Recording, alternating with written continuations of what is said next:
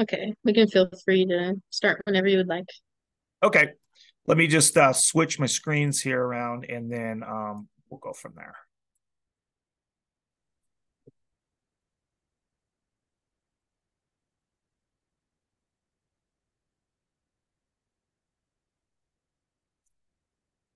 Okay.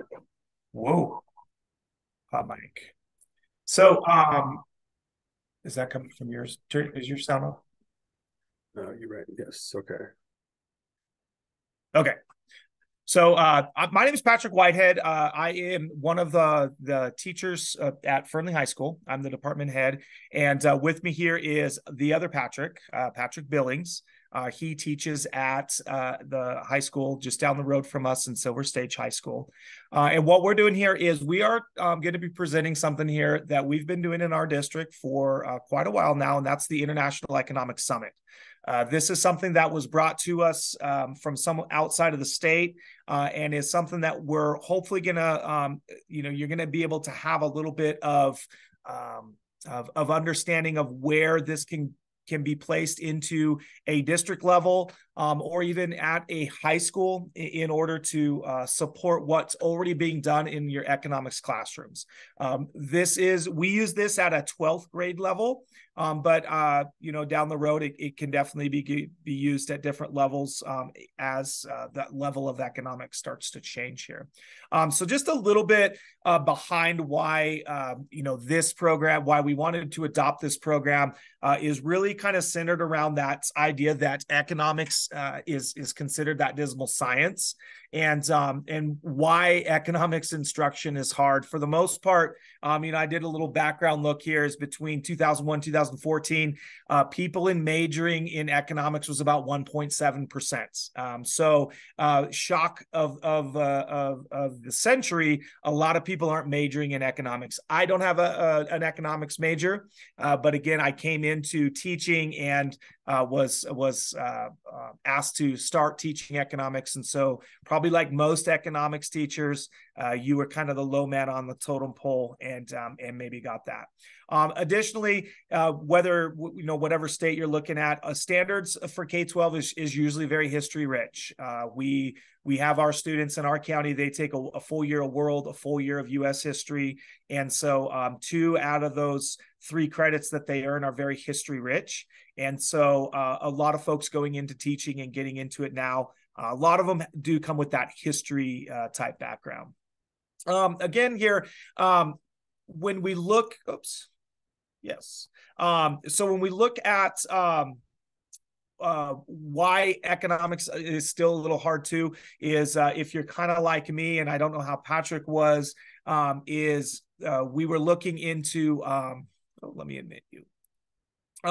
Looking into when I came up to the high school, it's kind of that last man or last teacher gets in, where I transferred from middle school teaching, got into high school, and they said, hey, great, you get to teach economics. And so sometimes as a teacher, you get thrown into that subject, didn't have a lot of background of it. And so in my 19 years of teaching, I've kind of had to really take on and teach myself economics, which I've come to love.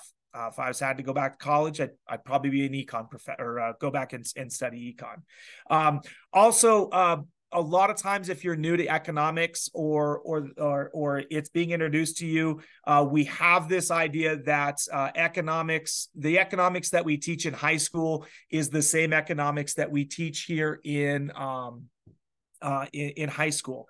And I have to tell parents and students this, when we look at the economics curriculum here in Nevada or at Lyon County, it is not the same that you would take in that micro or macro level. And so a lot of parents I know kind of scare their kids into saying like, oh my goodness, I had to take this in college. And they come to us with a little bit of fear, and being able to equalize that and show them that we're studying economics at a different level.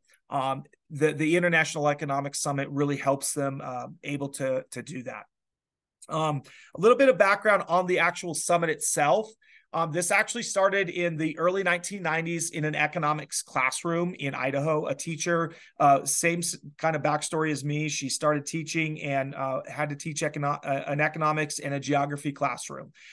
Didn't have an economics degree, didn't have a huge background in economics. And what she quickly realized is that the students had very little background of international economics combined with that geography. And so what she did, like we all do as good teachers, is we find ways to take the curriculum and fulfill those needs and those skills that students aren't maybe as up to par with. And so she combined the idea of economics and geography and created this simulation that she used in her classroom. And then it eventually was adopted by the Idaho Council of Economics, and then eventually Boise State University, where she ran it through Boise State University. And this is the first way that we adopted it. Is Boise State would come out, they would train us up, and the materials and everything were there. And so we utilized kind of their packaging and their setup. Since then, Boise State and the Idaho Economics Council have given up the rights to it. And so Lyon County, we purchased the rights a couple of years ago. And as of last year, the state purchased a 5-year contract to the rights so that we can use all the materials still owned by the original teacher. And so we're here to kind of talk to you about what that looks like at different levels and capacity.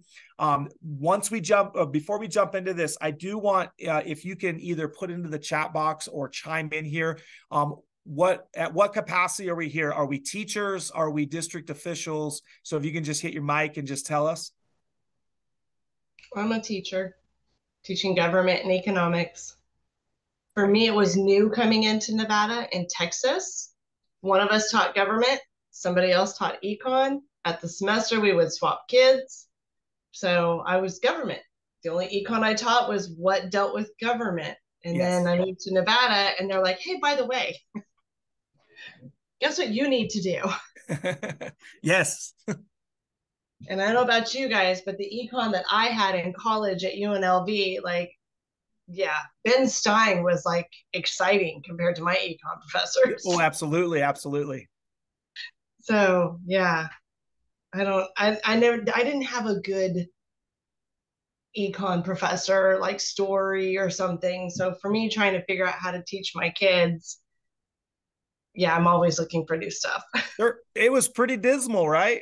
Yeah, absolutely. Absolutely. Yeah, great. Thank you, Shauna. Mhm. In the chat, we have another teacher. Oh, Nate, you're a teacher as well. Good. Anybody else? Do we have all teachers? Do we have anybody else that's not teaching, has different level of capacity? Another teacher. Great. Julie is a teacher. Awesome.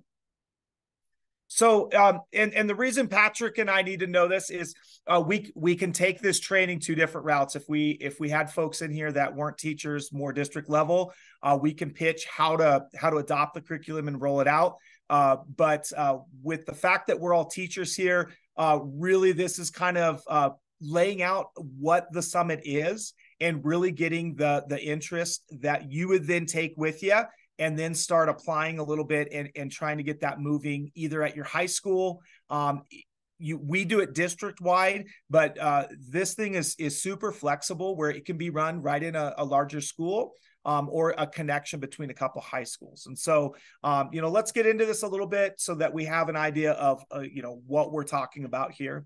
And again, like I said, we brought this to Lyon County. It was brought to us around 2005. A teacher came from a university that was trained in doing this, and he brought it on and started using it in his classroom. It was introduced to all Lyon County teachers, I think around 2016. And that's when we saw this, we saw the summit process. And for me, I fell in love with it. It was about the time when I started teaching economics, and it was very attractive. Beginning in 2017-18, we have all of our Lyon County high schools that participate in this. So we do 2 summits a year. Every senior economics student, they have to go through and do this as a way to get that credit. Lyon County has, we have made sure we required an economics credit to graduate. Geez, I've been here 19 years, and it was even before then that Lyon County required that. And I know some folks are talking about like Clark County and Washoe. Not until the state said you had to have that half credit have folks been teaching economics. And so this is a really good time and a good set of resources and program to really get you kind of invigorated in that element of starting to add a little bit more tool and toolbox to your economics teaching. All right. So what the International Economic Summit is, it is a project-based simulation. All right. It's a project-based simulation. And so with this, students in classrooms are going to develop an advisory team of 3 to 4 students. And so it's broken down at the micro level to a classroom, and then you start to build up, then have other classrooms that have their advisory teams, and then in our case, a full district. Really depending on what level you want to increase that. It all starts right there in the classroom at teams of 3 and 4. What the students are is they are randomly assigned a high, middle, or low income country in the world. We deal with real countries. The way that the summit works, we have about 73 countries that the materials and everything surround, and we have a variety of high, middle, and low countries so that students become the advisor to that country. Whether it is a group of kids that are getting South Sudan, a very low income country, or a student getting, a United Kingdom, they're all tasked with this idea of advising that country. And so they are ultimately looking to increase the standard of living of that country through not only creating their own policies, basing it on real data, hard facts. So we're getting students to go through really that economic, global, and national policy level of that. The main goal overall is to make those simulated policies. If you're asked what are kids doing, they are learning the importance of how a standard of living and how it impacts economic growth and economic sustainability. It is the same thing that we look at in the United States. We're constantly looking at everything from our consumer price index to inflation to living standards. I mean, we've probably talked 3 times today about the high cost of living and food and fuel prices. What we're talking about is that standard of living. And so even in our economics classes, if we kind of boil everything down about American economics, we're really asking that question of, are we going to be able to live in the future at the same standard that we are now or in the past? And so really where we're looking to do this is through this simulation where they get to take on that advisory role. Really, it's a 9-week classroom mini project process. So this is something that you'll introduce about week 9 into the economics classroom. They'll already at that point have a background of economics, micro and macro, and really this would come in at the point where you start to introduce the macro and then joins the international, which a lot of times we're not able to get. So we're kind of blending together macro and then international economics, and then that is what drives the international summit. The culminating event, the thing that we do at the end, is the summit competition. This is an on-site student active full day simulation that they go through. At this simulation, they bring they've prepared for 9-10 weeks to go to here. As we'll see further down in the presentation, they'll dress up in traditional wear. They have poster boards where they're presenting key facts. They have to join an alliance with other countries. There is a mock trading session where they have to participate in a global trading simulation. There's a debate section. So everything builds up to the competition level, which we'll both talk about here in a sec. Patrick is going to take you into some of the other side of the project-based simulation, what some of the bonuses are. Some of the positives.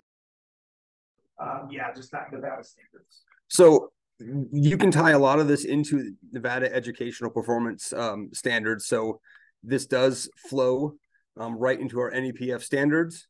When we tie in thinking about standard 3, which deals a lot with our discourse and our discussion in the classroom, this is huge because we get the kids working together, compromising on trying to figure out what problems their countries are experiencing, proving with evidence how it is a problem, working together again, figuring out based on the United Nations goals that we have links to and things we can explain a little bit later, how they want to raise that standard of living. So they'll explain again what they're going to do to solve it. Who are they going to use to help? Are they looking at alliances, the World Bank? Are they reaching out to the United Nations? Thinking about actually implementing it. So how much is it going to cost? What's the actual plan going to look like? Unintended consequences of it. And again, like Patrick said, focusing on raising that standard of living. This ties in again, if we're talking the relevance, because I know that's a big purpose with our NEPF standard 1, tying in prior knowledge, connecting the relevance, the purpose. When you're getting these real world problems, it is current events. These are other things that you can hit on too, that just bring in that real world connections. That's super important. From this, if we're talking metacognition, we tie this back into the kids are constantly reflecting on, are they meeting these challenges? Do these assignments work? So again, for our standpoint, it definitely fits in with that Nevada framework that we're tying in to help support everyone, teachers in the classroom as well. So we're not thinking too abstractly. It definitely relates to what we're doing on a daily basis.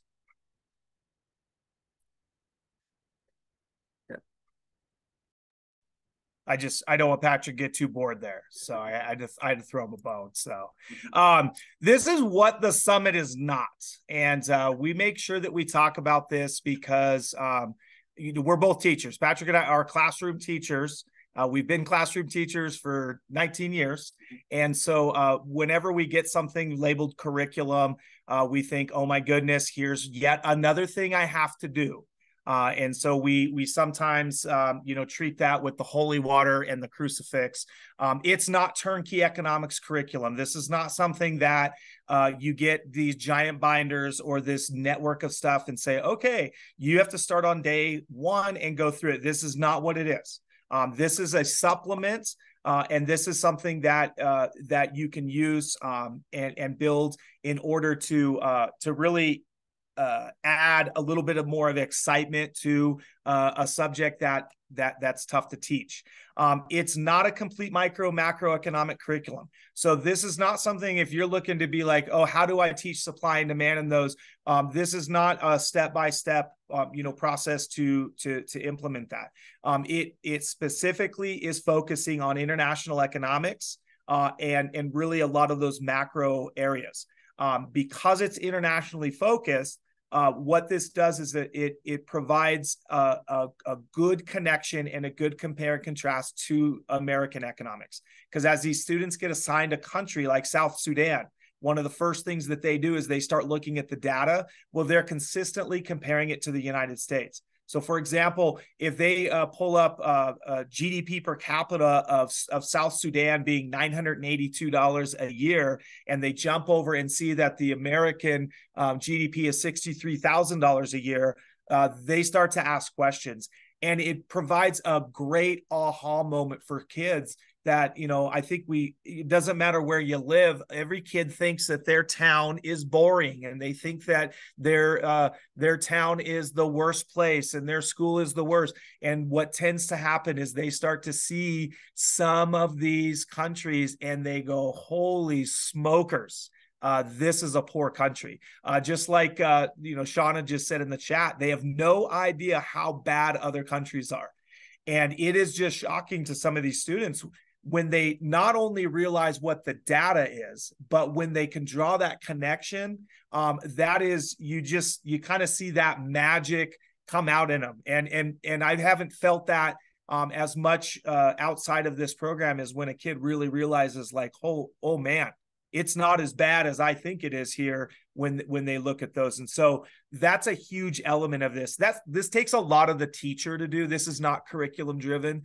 This is that teacher to look at and say, like, look how poor is. And when they see things like 50% of the economies in the world are low income economies, you see that baffled look on them. So that's a really good thing here. This is not dependent on a licensable material. Patrick and I are not selling you anything. This is state funding. This is state funded. The license is owned by the state now. We just happen to be the district that is currently using it because we have been packaging this together so that we can start handing it out and training schools and teachers and districts all over. And that's what this is for. The cost, we can get that down as you get more interested, is quite minimal to the district in that. And I kind of threw this in here. It's not AI operated. You get Patrick and I. So when you email a question, you're going to get one of us to email you back. And so, we might be quirky and be that teacher face because we're literally doing this. We've already set our summit date. Our first summit's going to be January 18th.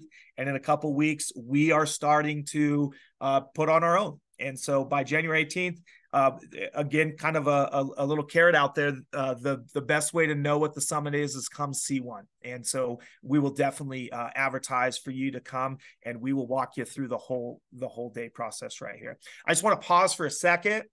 If anyone has any questions so far, we're going to kind of dive into, the true nature of what it is. So if you do have a question, if you want to mic in or type out,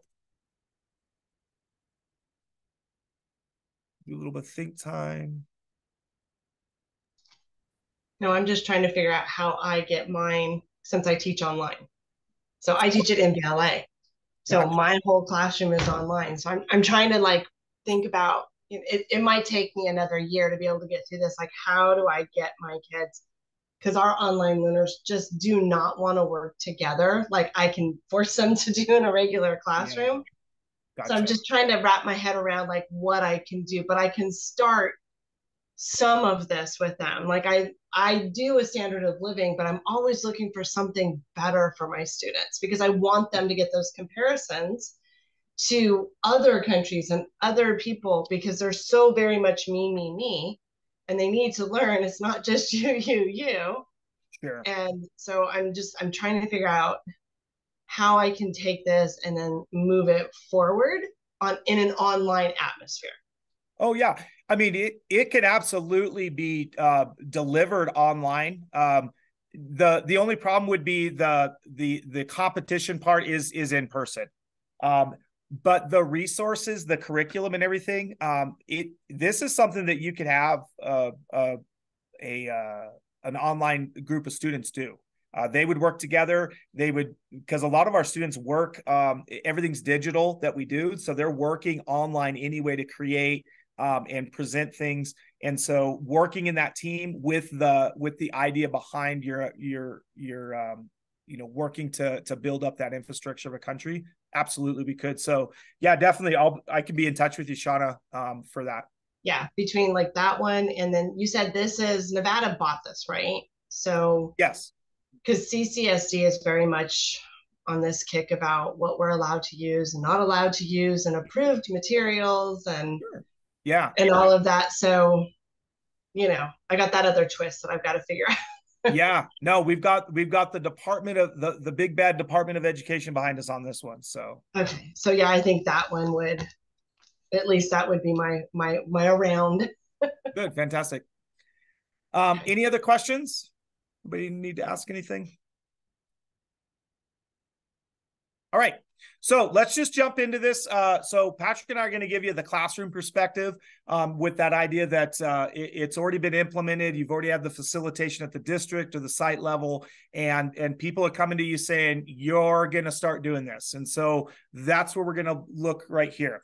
The first part is the training. There's a bit of training that goes on for the teacher, and this can be done in session. It can be done while you're walking through it. probably the best way we've all been trained as kind of baptism by fire is we'd come together, get the idea of how to do the summit.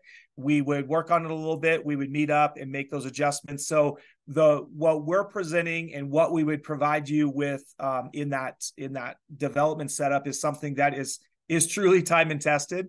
We have changed a lot of the original type of the Econ Summit to fit a bigger model. When we adopted it, we were the largest high school in the country that was using, or the largest district in the country using the summit, and so we had to make some things that even Boise State didn't know how to adjust, and so that's where we were at on that one.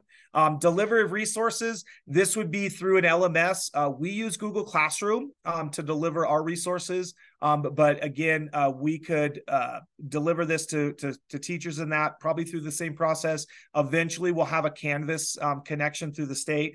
For some reason, this summer, as I was building this for the state, I could not get on Canvas. And so I was working with Jane Malorney. She doesn't know why, but what this will eventually, like Shauna said, the Canvas shell will be the way that it's delivered. And so we're just having a little tech snafu in Lyon County. I don't know what the problem is, but yeah, it'll be delivered to you via Canvas, and everything will be ready for you to implement and start putting out there. And then again, it's a blending of this system into your regular econ course.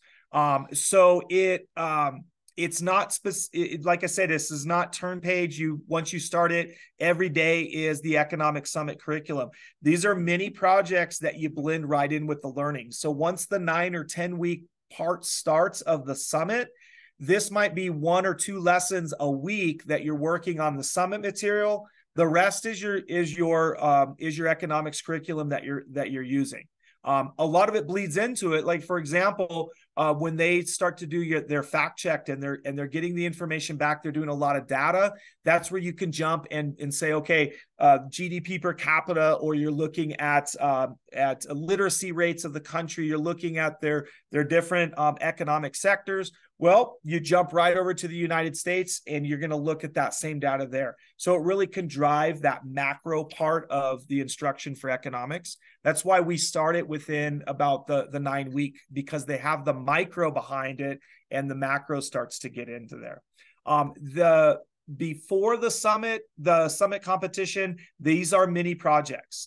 They put on that simulation hat that they're the advisors of that assigned country, and they jump through the mini projects, which every mini project they do builds into the competition level. And so they're not doing a bunch of stuff and then getting ready with all this extra stuff. Everything is that they do will eventually build into when they go into that in-person competition. Can I jump in first? Yeah, go ahead. A good point being made about the mini projects. And again, it's not something that has to be followed verbatim. You do have that flexibility, and what we're working on building in that Patrick's built in are the basics that you have to get done with your class. But then again, feel the pulse of your class, and there's additional assignments you could assign them. Could be extra credit for the group to dive a little bit deeper in. So you definitely have some flexibility to play with those mini projects that are out there. So that's the good part, is the flexibility of this. And just to kind of jump through some of the mini projects here, the first one here is a fact sheet. Like I said, this is just data collection. This is more of a geography kind of lesson where they're going through and understanding what macro data is. They will dive in and take a look at everything that are those comparison factors of country to country and economy to economy. That is just that kind of introduction. One of the things that they do is they will do what's called a written global proposal. So each one of these mini projects puts the group into a different type of simulation, so a smaller simulation. With the ECOSOC, is the Economic and Social Council of the United Nations. And so this is something that's been around since the 1970s that goes through and looks and sets economic and social goals that are pushed out by the UN. What they do is they go through and they research an ECOSOC goal, target, and goal that's been set by ECOSOC, and they design a global proposal. This is a policy that they would design that would impact or enhance a problem that's going on to their country. This is not just for poor countries. We have a lot of very wealthy countries in the world that they might have more environmental or water quality issues, where ECOSOC, they would go in and say, hey, even though we're Denmark and we're very wealthy, we have a plan here that will fix our water problems. What the proposal does is it really puts them into that concept that here's a problem that my country has. This is a problem that the region in the world has that I belong into. And this is a plan that, if adopted and funded, we could implement this in anywhere in the world. So what we've done is we've built the global proposal around the same way that ECOSOC works with the representatives from the country. What comes next is they would then use some tech, and they would take that global proposal, then they would turn it into a 60-second PSA video. So what they learn a little bit in here is a little bit of marketing, a little bit of how to add some tech to it, because what they're trying to do is sell their idea to the rest of the teams, because eventually down the line, those teams are going to vote, and they're going to decide on 5 countries for the summit that are going to present their global proposal at the summit competition. And that's just one thing that they would do at the summit competition, would be the global proposal. But right here, we have 3 mini projects here that we have hit an assortment of those Nevada skills and those Nevada standards. To write those proposals, they go through, and they're going to have to hit everything in terms of answering and asking questions, clarifying questions. And the big thing in this is allowing them to take that personal action with that policy making. So we're putting them in the driver's seat of policy, which is great for those students to go through. A couple other things, they would do a strategic plan. And the strategic plan is really the game part of the Econ Summit, the competition. And this is the simulated trading a portion of the competition. So what the students would get is they would have the certain amount of resources that they have. They come in physical cards. And when they show up, depending on their level, they have a certain amount of exports, and they have to get rid of those exports, and they have to replace them with the imports. And so their strategic plan makes them prepare for the summit. They have to go through every country. They have to know what countries are offering up what they have and what they can sell and trade, because the concept behind this is really a balance of trade. If they have 43 units of trade that they have to export, they've got to export that, and they have to replace it with their goal of what they need to bring in, aligned to their goals of how to expand their economy in the next 5 or 10 years. And so while this simulation doesn't really hit on kind of the true nature of trade, as the trade is more market focused. I mean, the United States isn't trading cars to other countries. We're opening up so that companies can trade with other companies. But what it does do is it puts that hat on their head and say that you're facilitating and connecting those two there. So that's one thing that took a while, is the kids were thinking, oh, so countries trade these things. No, the individuals in the country trade to balance this trade out. And so the strategic plan is something that it's part of the game, if you will, that we would get more into as we unpackage this down the road. And then long-term development, they have to make up a 5 to 10 year plan on how would they deal things with education. What resources are they going to put in when their economy grows to develop a stronger economy? What resources will they put in for infrastructure, military, government, all those things? And so they have another policy plan that they have to develop within the context of that, so that they can say, like, well, this is how we would expand the economy of our country by doing those. Again, as they prepare for the summit, there are several things that they do. This is preparing for that big competition, a table display. And I've got some pictures here coming up in a sec. These are literally your science boards that they have to fit professional level science boards that they are presenting certain pieces of data to. Team representation. This is fun for the kids. They can dress in the culturally appropriate clothing of the country they represent. And I say culturally appropriate because we had one group, I think it was from your class, they wanted to dress like a turkey because they represented the country of Turkey. And so great teaching moment to talk about, cultural appropriation. And sometimes that might not be the right thing. But it goes in for them to actually take a little bit of that onus to show up, be in person. They get to play the part, adds a little bit more a buy-in to some of your students that are wondering why they got to show up and do this and that. The summit debate, that goes back to the Standard of living. Thank you. The standard of living and the global proposal. This would be the teams that get selected. They would prepare and they would present their proposal very quick to the summit, which on that day, in our case, is anywhere between 300 and 400 students. So some students get a little nervous, and they would then go through that debate.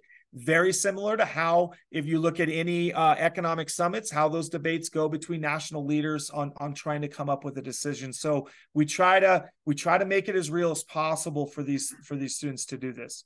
Another big thing is strategies for alliances. Once they get there, they have to form an alliance, a trade alliance with other countries, and that alliance has to match up with mutual benefit. They can either trade directly for free trade, or in some cases, we've had some alliances that pulled the political card and said, as an alliance, we're not going to trade with Russia, or we're not going to trade with this group. That's all part of the competition. If a team says that we're going to make sure that we kind of carve out this other country. And so we get a little bit of international political play in there. And it's always fun to see the students doing that as they really get into this. All right. In the U.S. Yeah, go ahead, Patrick. Go ahead. And we also bring in members of our district. We are trying to work with UNR up here in Reno, and we allow a college professor, the School of Economics, comes in and they play the team USA. So that is a team where anybody can trade with. You don't need alliances. It's that free trade for all their resources. But we also make it out where those professors and district employees try to have fun with the kids and make sure they're paying attention, and maybe trick them a little bit and trying to take advantage of them if they're not exactly 100% with it. So that kind of makes it a little bit real, with the U.S. throwing in some curveballs, which is always a lot of fun on that day. All right. So I'm kind of looking at the clock here. So I'm gonna speed up on some things here just so we can get some imagery here of what this actually looks like, so you guys actually believe this is something real. But these are pictures from a variety of our summits, and you can see here, this is the actual competition part. So everything they do builds up to this level. This is a good example here of what they're preparing to present at the summit. This would be their table display. So we still use the old school kind of science board, but within that, the purpose of these boards is they are sharing the data and information, because what they're still trying to do the morning that they're setting this up is they're still trying to convince other countries to ally with them. Whether that is through the trade negotiations, as we'll see in here, a lot of kids bring food. They'll make food that's traditional to the site. That's become probably the most look forward to thing at the summit. Kids get to eat all day. And use those things in order to not only teach the economy, the culture, the government of the countries, but also to encourage a little bit more of that interaction with that. Here's an example for, I think this country was Germany. You can see right there a little note, food is for allies only. So as you can see, they really do get into this, this form of it. That picture to the right, this is our judging. And so this is a competition. And so putting on a summit, it entails a lot of volunteers that you can get right in your district or in your community. It's super easy to train these folks up. And the resources that we'll provide once you get into this, we have everything we will have everything available for you to train up the people that are doing it. You can take any of these folks off the street, and within a couple of hours, they already know how to run the summit. It's really not that complex for that. But it does take quite a bit of involvement for volunteers to put on the competitive summit.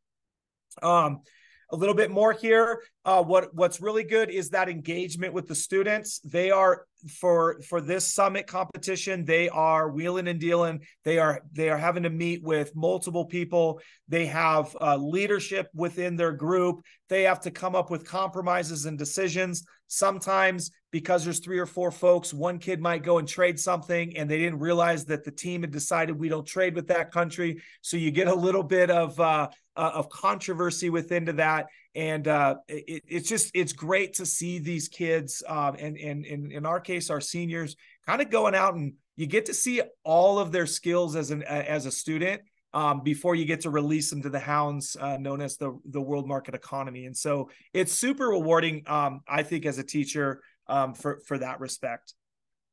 Just a couple things here. You can start to see a little bit of the display of uniforms or cultural. Some students, a lot of students, they just create a T-shirt.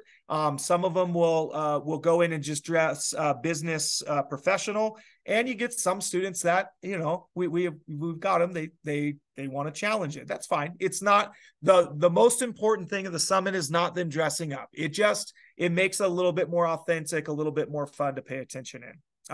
And I just put this picture in here with this kid. He was from Spain, and he was a foreign exchange student from Spain, and I didn't pay attention, and he got to be Spain.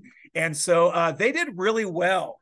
And I kind of forgot, didn't pay attention. But you know, as we have foreign exchange students, I think love it just as much as our students, because, you know, they might be having some of those stories that, you know, Americans were kind of deaf to the world and we don't know how the rest of the world works and all those things. And they get in there and they provide a really cool perspective on those systems. So if you do have a lot of foreign exchange students, which they're starting to come back in, at least in our district after COVID, it's super good for them as well. All right. You want to go into major concepts? Yes.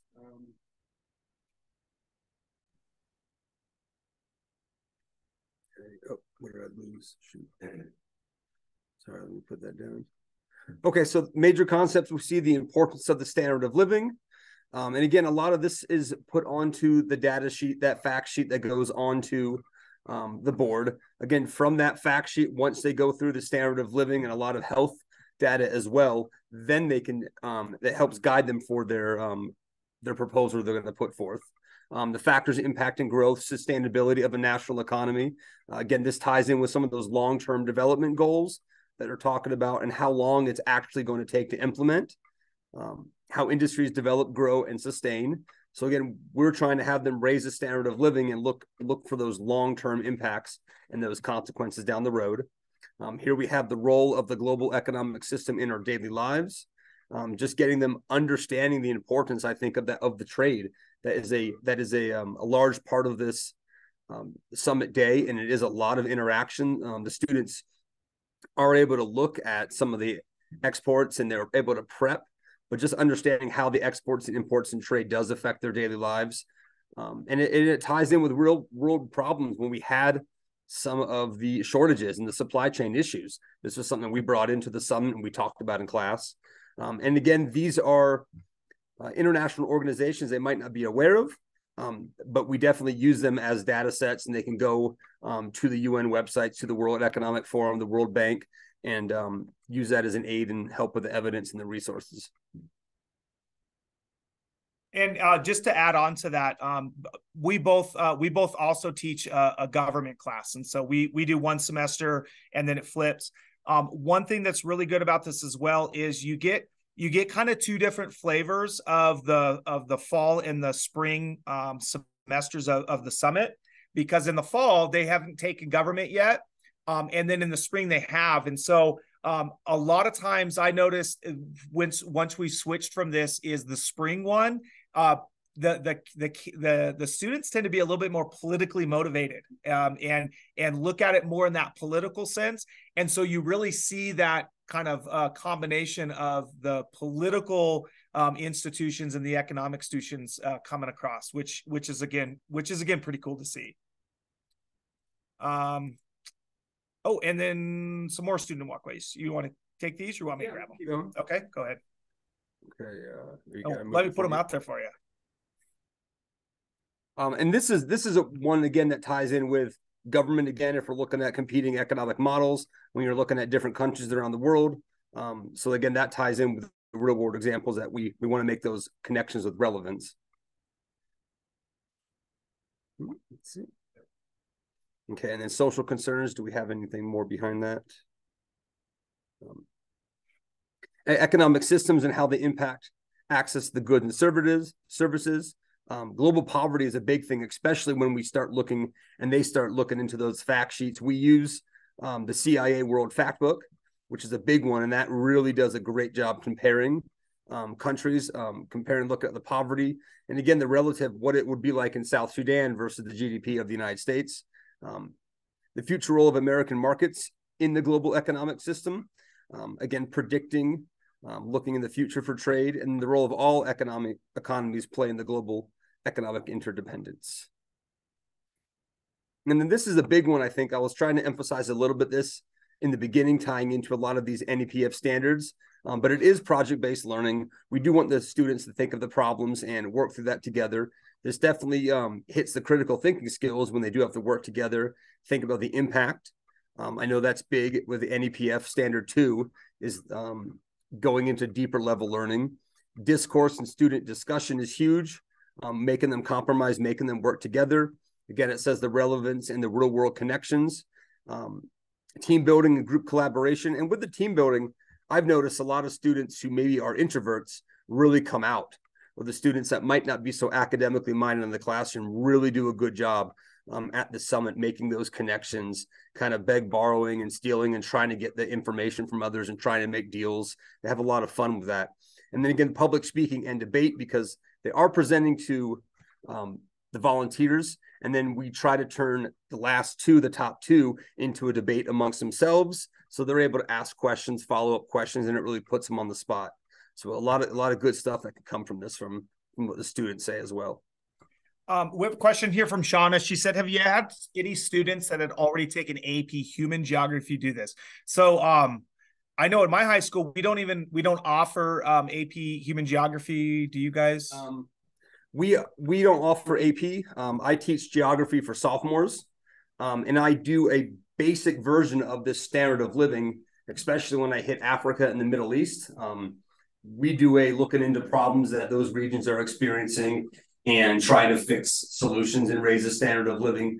But those are sophomores, and just trying to introduce it, but we don't have any AP Human Geography right now. I was just going to say, in CCSD, AP Human is a freshman class. So we do this with our freshmen. And I was just thinking about, and I've had a few kids that I taught AP Human who ended up in my government and econ class. Just wonder, like, there's a lot of stuff, CIA World Factbook, whether it's regular geography, AP Human Geo is great. We use that for a lot of things. And I was just wondering if you had seen that, but if you don't have that class, you wouldn't have seen it. Those kids would actually probably come into this on a whole nother level because of the stuff that is discussed.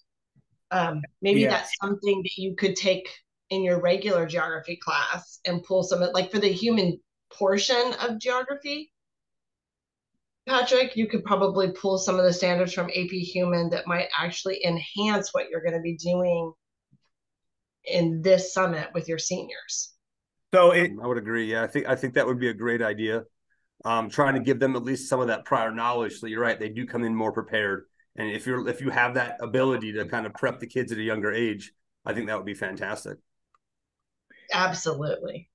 And Sean, it's funny that you said that, because this summer I've really been redrafting kind of the curriculum that I use behind mine, and I almost extensively used the AP World Geography concepts.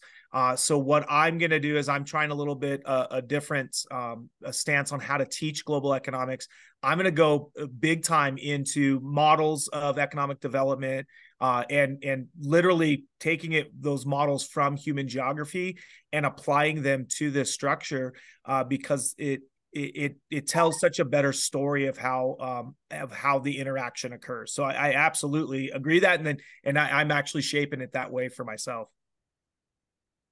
It's just I taught geography in Texas for many, many years, which is a freshman level course.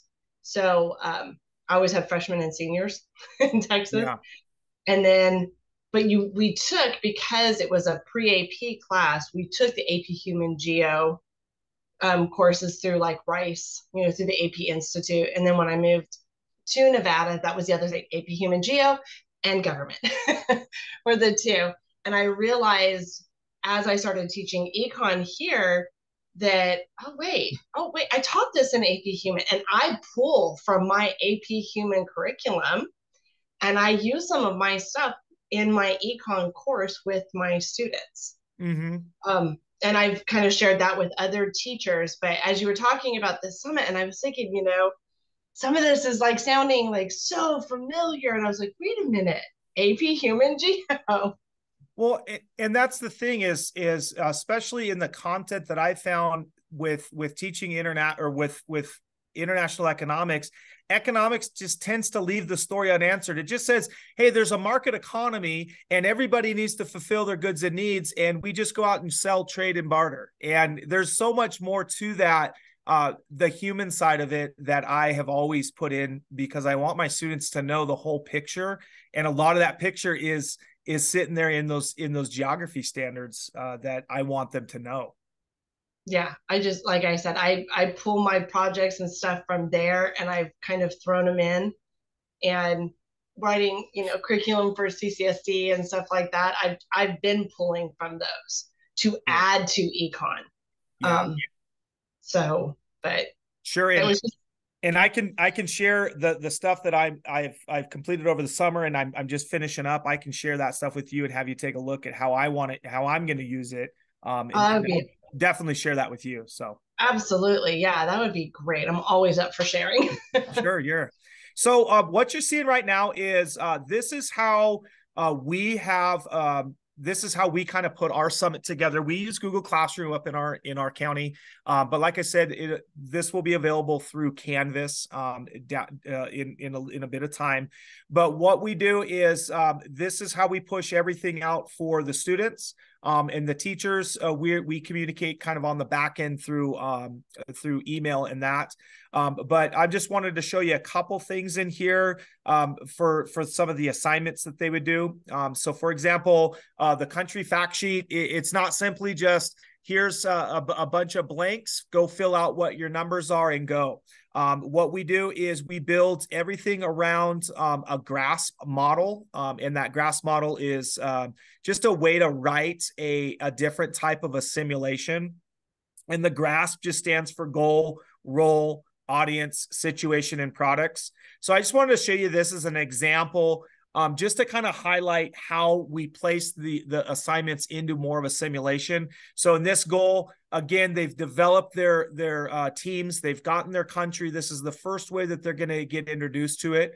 And again, the role, you and your team members are the top advisors to your country's government. You're the best that your country has to offer. And so we give them a task. You're working for this. The audience, on this specific one, is they are working through a department within their country's government, and they are there to present something to their government regarding the current state of their economic status. And then it builds into the situation. And then the products, this one would be their data sheets. And the data sheet would simply look just like any kind of sit and go out and find data. It would look more like what we use Google Forms, so everything's digital. They would go in and collect that data just on various country fact sheets. And then what they would do to finish this up as a product is they would write something that we call the letter of finding. And what they're doing is, again, this is taking what they learned, taking those connections, and then they're drafting a letter. We have a template set up where they're now presenting this letter to their government. And this would be the first project that they're going through and doing. So they're already thinking in the policy making process. They're already thinking within the structures of the government and economic system of their country. So they have to go in and get this background knowledge and really start to build within this. So this is an example of one of the simplest versions or easiest versions of what they would do.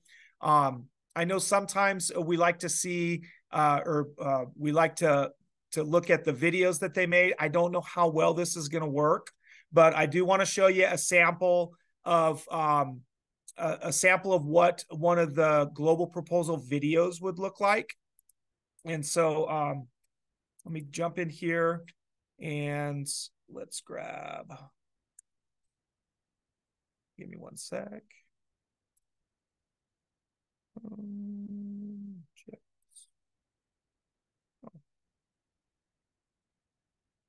Let's go here. Because this is one area where you can kind of see how their policy making plan is starting to develop and go. So I'm just going to pick one here. Let's go Syria. So this country was Syria, and they look through and to see to develop this plan. If it's not working, someone wave at me and say I can't hear it or anything. Oh, no, I don't want this one. This would be a non-example. I'm sorry. This would be a non-example of some students that didn't take the assignment too serious. So here's a good one, right? So again, this would be the last part of it.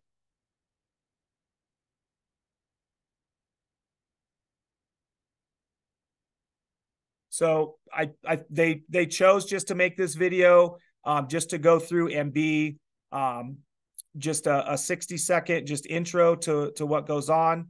The students can develop, they have some pretty good skills on the video and that, but as you can see this rolling out here, they're looking at the problems. They're looking at how they would go and adjust those policies. So this would be the end product of their global proposal, their written global proposal that they would go through and develop that plan to carry it out. I'll just show you one more example.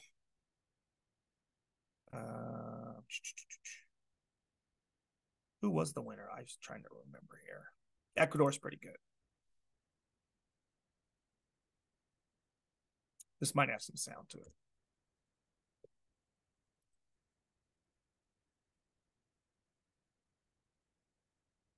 So again, very simple, but you can see where they're going in and they're pulling through, making some of those adjustments, some of those settings for their goals.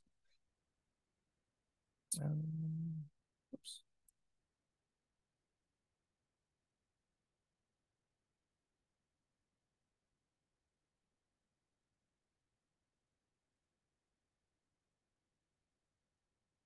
So anyway,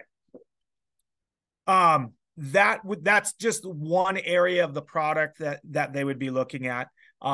Just in the last minute here, I would just give you a peek at what would be available in forms of making this if you or your district is gonna start to do this and what that would look like. If you want to start using this, what you're going to get from us is you're going to get everything that's breaking down the facilitator resources. This is how to start and carry out an entire summit at your school or carry out it at a district wide. So you're going to have facilitator resources, logistics, everything from summit planning guides. So this is going to incorporate everything to do the back channel of getting it ready for the summit competition. There's going to be the curriculum component here where all you would do is put that onto your own LMS or send that out to the teachers. They would be able to go through and implement that in the classroom. And then I will have some training videos and how to carry out the competition from there. And so really everything would be in a bag for you to go through and start pulling out and looking at. Obviously, you can come and see our summits. Is going to be January 18th here in Lyon County. So if you are somewhat local, you definitely can come check out that at our school and really get kind of the gist of how this goes. So I think we're done on time. Try to get it crammed in there the best we could. But if you do have any last minute questions, you can go ahead. I'll stick around.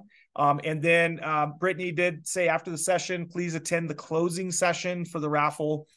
So don't miss out on those raffle. But if you did fill out that form at the beginning, I have your information. I've got all that. I will personally email you and we'll start getting connected, and I can answer those more specific ones. So thanks for attending. I'm glad that we have some interest in here. And so the form is at the beginning of the form that I asked or put out there is at the beginning of the chat box, but I will put it out there again. I think. Where is it? Thank you, guys. Yeah. Oh, there it is. Let's copy. And I'm going to post that link one more time. So that will just allow you to fill that out. And so I can get some information from you on that. All right. Thank you. Thank you. Thanks, gentlemen. Thank you. Yes. Thank you very much. She pushed him out. Yeah.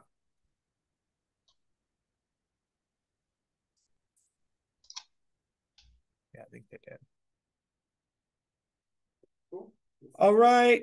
Was All that? right, thank you, guys. Yeah. Do you need anything else from us? I'll jump over to that other link for the closing session.